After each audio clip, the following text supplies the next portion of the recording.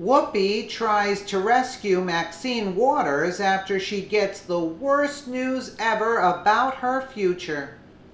It looks like the chickens have come home to roost on Maxine Waters' political career after months of trolling President Donald Trump with her ridiculous Impeach 45 campaign.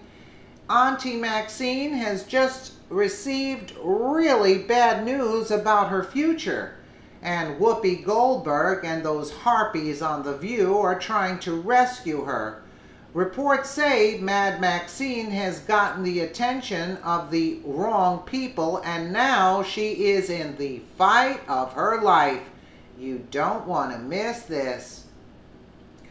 Congressional campaigns are usually local affairs, but a few do make it into the national spotlight. That's exactly what has happened to Maxine Waters, who will have to defend her congressional seat in 2018. After 13 re-elections, Auntie Maxine is the poster girl for term limits. Her ravaged district is poverty-stricken and full of gangs while she lives like an heiress in a posh mansion away from her constituents. Omar Navarro is the 28-year-old GOP challenger who up until yesterday had little to no chance of getting the millions he would need to wage an effective war against Waters. But then something miraculous happened. He held a fundraiser at Donald Trump's golf course in Palos Verdes, California, and you'll never guess who was there. First and foremost was Roger Stone. Now, love him or hate him, Stone is known for getting down and dirty to win a campaign. Stone is the guy you call when you need to change the course of an election. Candidates distance themselves from him later on, but Stone knows who he is and what he does best. He helped Nixon, Reagan, and Trump get elected. There's even a Netflix original movie about him called Get Me Roger Stone. Now that you have an idea of who this guy is, you can see why it's bad news for Mad Maxine. That Stone has announced that he is officially all in and working to get Navarro elected. This congressional race is different. The race is not about liberal or conservative. It's not about Republican or Democrat. It's about a corrupt public official and a tough and young, energetic reformer who will provide honest government, said Stone to the crowd as Navarro looked on. The Gateway pundit reported the contrast between the old and muddy Waters, whom Stone calls the evil poverty pimp witch, with the young and the vibrant Navarro could not be clearer. The ethically challenged Waters has been in Congress for 27 years, has passed only 3 bills while earning the distinction of most corrupt congressman 4 times. She qualifies as the Swamp Thing when it comes to corrupt power brokers. In his stump speech, with Eye of the Tiger blaring behind him as he took the podium, Navarro mentioned, "I'm very proud to have Roger on our side. That's a major win for us, seeing trouble on the horizon for a beloved crooked Democrat. The hags of The View decided to back Mad Maxine in her time of need." On a recent episode of after some cackling and applause for poverty pimp Waters, they featured an unknown singer who made a video called "Reclaiming Her Time." Representative Maxine Waters is going viral again for telling Stephen Mnuchin that she's reclaiming her time in a tense recent hearing we discuss.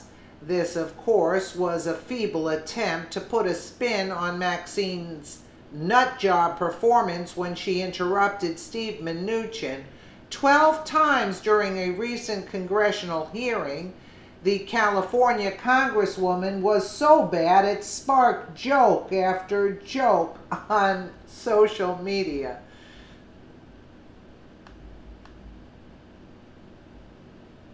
Congresswoman Maxine is trending right now for not letting Treasury Secretary Mnuchin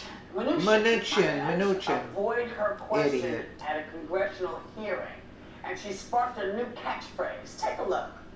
Being a resident of California, I appreciate everything that you've done for the community there. I don't want to take my time. I also have appreciated the opportunity to meet with you my time. several times. Reclaiming my When we were time. doing our Mr. Chairman, I thought when you read the rules, you acknowledged that I shouldn't be interrupted and that I would have Reclaiming my time. What he failed to tell you was when you're on my time, I can reclaim it. Or perhaps, Mr. Chairman, I don't understand the rules because I thought I was allowed to answer questions. Reclaiming my time. I think they're crazy. They're applauding with this? Maxine is coming here. Friday. She's going to reclaim the time right Yeah, we're going to give her her time.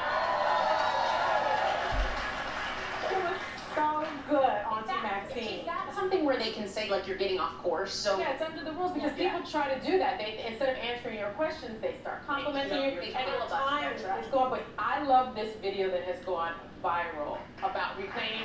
Have y'all seen it? Take a look at this. This is amazing.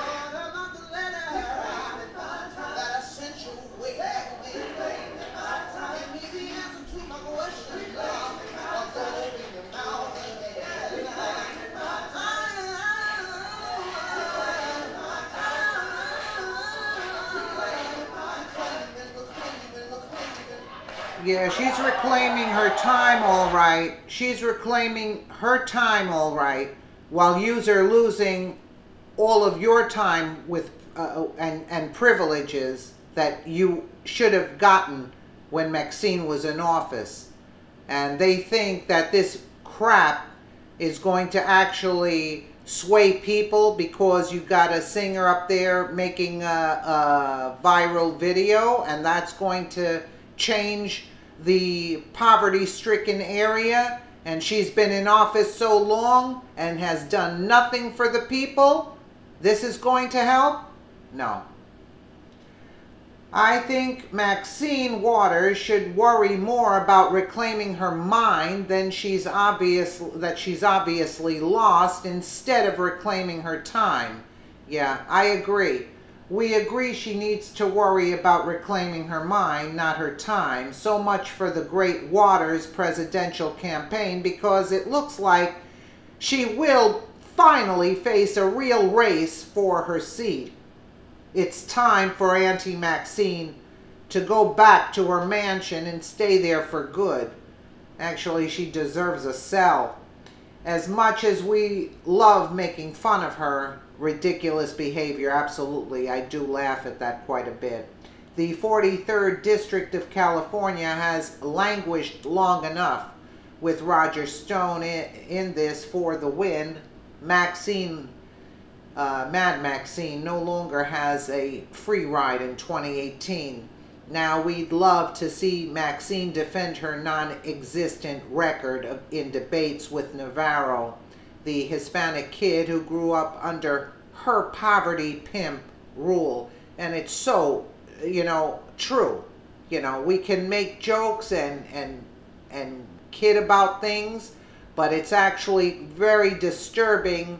And these people on The View think because they're going to come and The View are hanging by a thread, so they're going to come to Maxine's rescue? I don't think so. They're not going to improve anything. You can't, listen, the facts speak for themselves. She let the place go to the dumps, so that's it. People are sick and tired of this, and they're not swallowing it anymore. Let us know what you think in the comments below, and again, thank you so much for watching.